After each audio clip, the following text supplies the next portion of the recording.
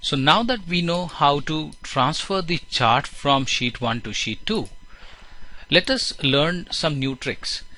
What if I want the user to specify the sheet name and then transfer the chart to that specific sheet name?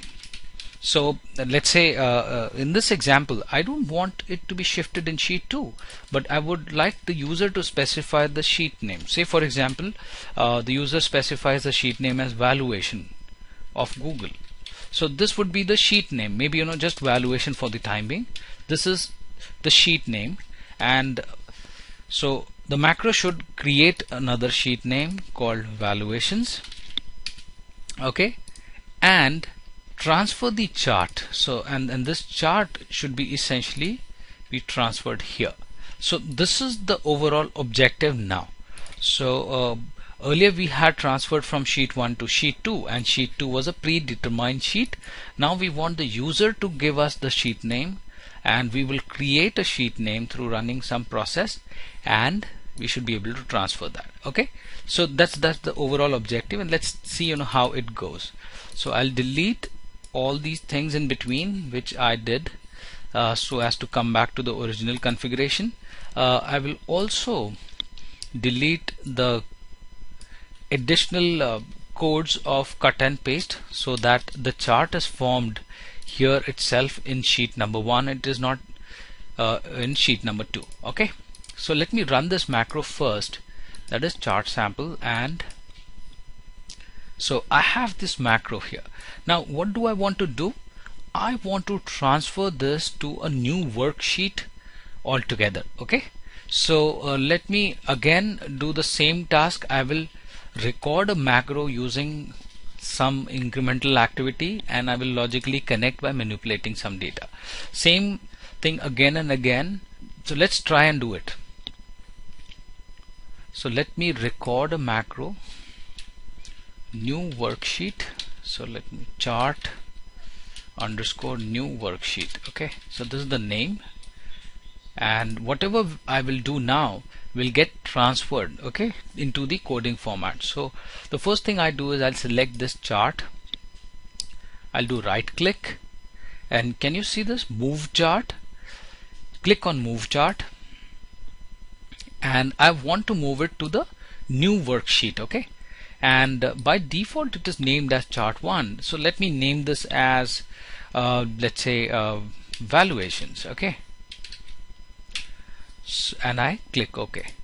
So what happens is there's a new worksheet by the name of valuations is formed, and this chart gets transferred to that worksheet. Okay, so let me now stop my code and see what is going on behind the scenes. Okay, so here I have clicked on macros, and I want to see what is there behind the scenes, and I click on edit. So this is my incremental code. Look at this code. I mean, see, this code seems to be very simplified. Chart 15 dot activate. So I'm sure it came twice because I may have clicked on that chart twice. Do we require this chart 15? Please note, we don't require this chart 15 or chart 10 which is here, because we are already in the active chart, and the moment we run again and again, these chart counters actually change. So we don't want to land in a situation where we always have to change the chart numbers. So the code is very simple. I just want to have this.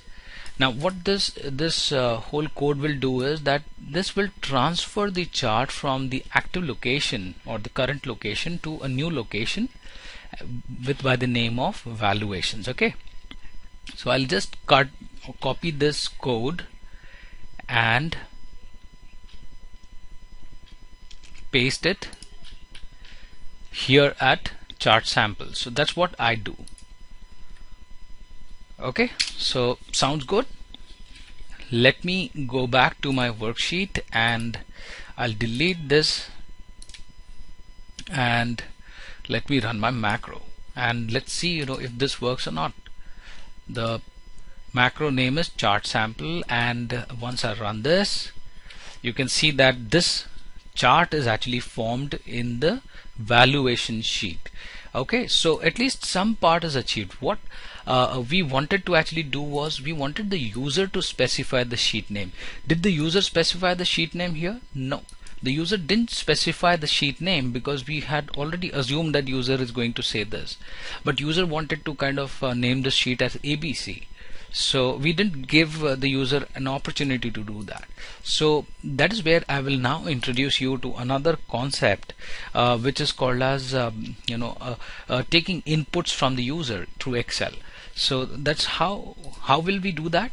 We can kind of define a variable or define a variable something like this. You want the sheet name, so I'll call this variable as sheet underscore name. So this is totally random, it's up to your choice. I'm defining something, and what do we want as input? Okay, so I'll call this as input box. You remember we have earlier done something like a message box.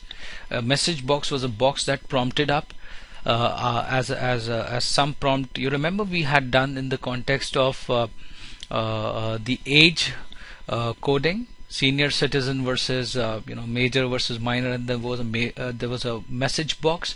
Here the input box is a box which will get prompted within the Excel, but this will accept your input, so you will be able to type your inputs there. Say for example we want to have the sheet name, so I'm taking this as an input box. So I can give instructions here under the inverted commas. Enter the name of the worksheet. Okay, and I'll click enter. Okay, and next is that says this is a variable name. I'll just do a small tweaking or customization. Instead of this called valuations, I'll just write here as sheet name. Okay, so I think with these two codes our work should be done. So let's try it out and hope for the best.